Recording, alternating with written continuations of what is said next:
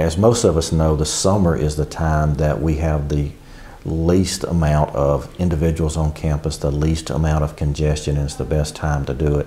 Unfortunately, some of the things we're doing now are of a scale and magnitude that they can't be done in that short window of the summer. So if you take, for instance, the project that's going on with the Central Mechanical Plant where All-American Drive is closed, it's a project that we've timed for the majority of it to happen in the summer, but it all couldn't be done in the summer.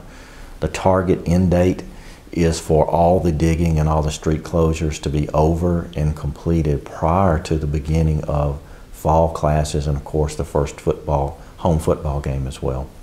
The Johnson Commons is a project that has been needed for some time, and it's one that we cannot prolong any further. It's not only to meet capacity for the near term, but also for the next 5 to 10 years. The cooking and prep will move to Johnson Commons Ballroom, and of course that space is not permanent space.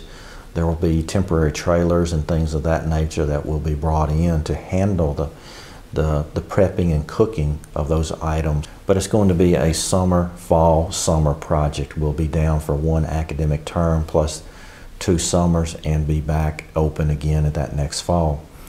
In addition, with Johnson Commons renovations, it's also going to require some street closures that will be needed, of course, for the temporary trailers, but even short of that, just the laydown that's just in a core part of campus, and you just don't have the space around it to lay down construction materials and things of that nature. So it will require some street closures during that period.